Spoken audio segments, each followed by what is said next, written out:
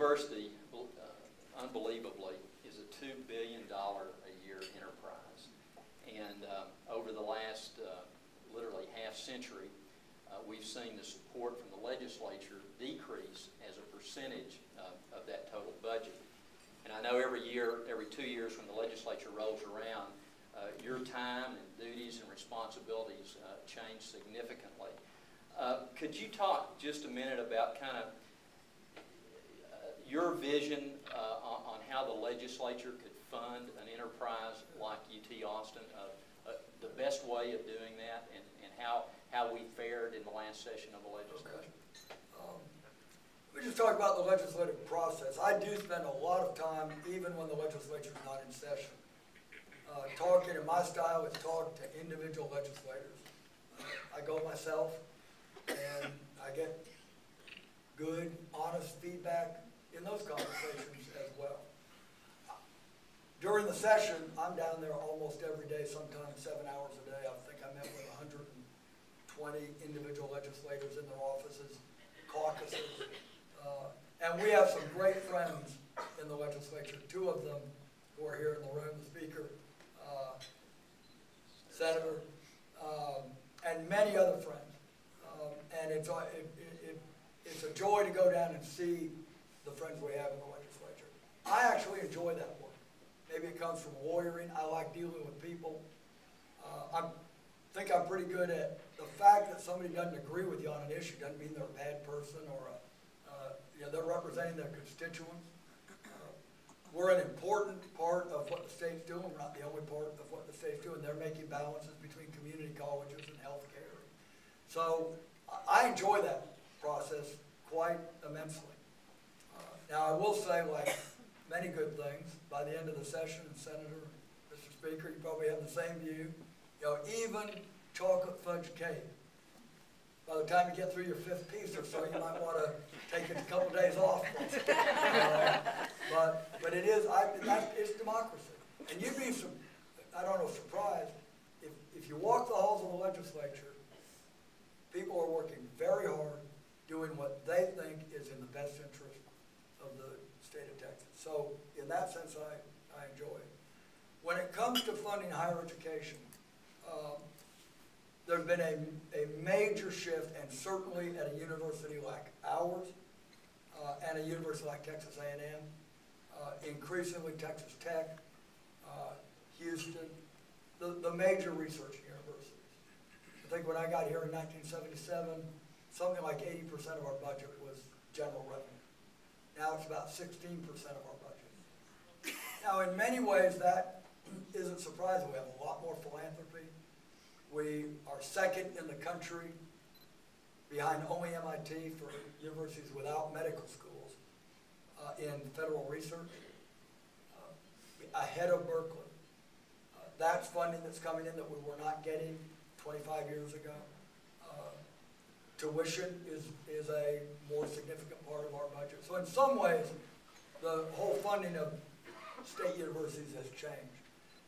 The real issue, and I think this is a serious challenge, not just for us, but for higher education, and frankly K-12 education, which is equally important, junior colleges, community colleges. Places that we're competing with, California, North Carolina, Michigan, typically spend about 3.5% of their GDP on higher education. We spend about 2.5% of our GDP on higher education. You do that year after year for 20 years, and it's going to make a difference. Higher education is thinly funded.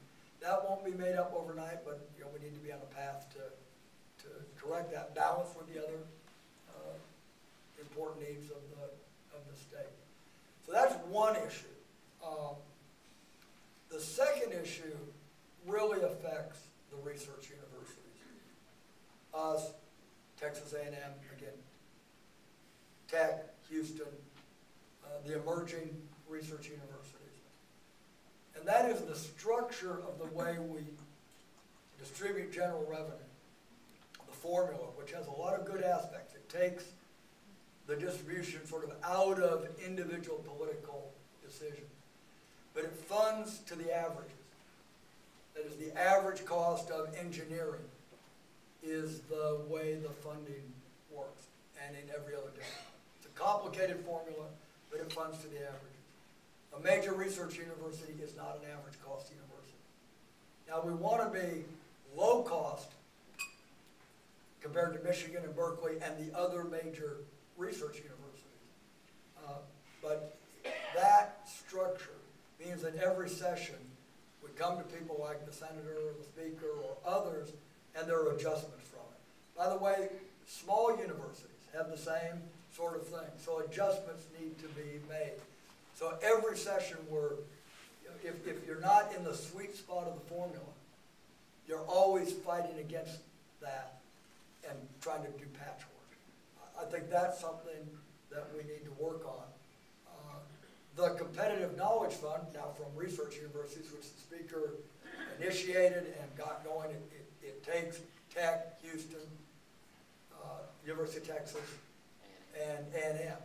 And there's a formula based on the amount of research brought in. And I think that's a terrific start. It's not well funded yet, but I think that's a path into the future. And you know, the way things get done in a democracy is you make these issues and you debate them and you work with your friends, and we'll make progress. Along that same line, recently the governor, lieutenant governor, and the speaker have asked all state agencies to look at their budgets and make a 5% reduction. And I know that that's created a lot of tension on campus, which seems to be compounded by paying some coaches millions and millions of dollars. Talk a minute about how those things balance and how we justify doing that. Well, these are difficult economic times. It's difficult for parents and families. It is difficult for all of publicly funded projects, whether it's higher education or not. It's difficult for business. These are difficult economic times. By the way, how we do in these sort of bear markets are going to be as important to how we end up 5, 10, 15 years from now as how we do in the bull markets. It's a very important time that we not just throw up our hands and say, oh, let's balance the budget. Okay, we've done it. Let's go on. We've got to do it as strategically as in the good times. I think the next session is going to be a tough one on budget. There are some structural holes in the state budget. Tax revenues, sales tax revenues are not coming in and recovering quite as rapidly. The last tick was a little bit up, but I think this could be a challenging time. I think the governor and the speaker and the lieutenant governor would have been derelict if they'd waited till the session and not gone out to state agencies and say, you better start preparing for this.